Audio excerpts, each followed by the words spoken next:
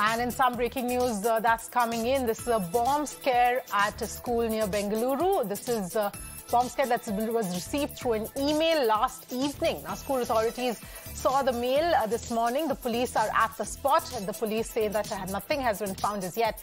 However, the search is going on. Those are the details here coming in. A bomb scare in Bengaluru. Searches are underway. The police are at a spot. This was a threat that was received on mail, which was discovered the next morning, that is this morning, and now searches are on at this point in time. Those are the details here coming in at this point in time. This is the latest that we are getting you as far as the Bengaluru bomb scare. A threat was received by this school on email, and now, in fact, there are searches going on.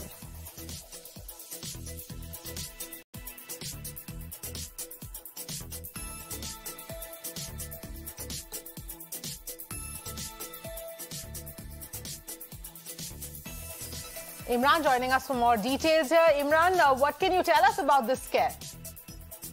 Well, the email was sent to the official email ID of the school. There is a bomb being placed at the school premises. The email came last evening, and it came at the school, National Hillview Public School, is located at R.R. Nagar, Bengaluru. And it said that one of the trustees of that school is Congress President D.K. Shivakumar.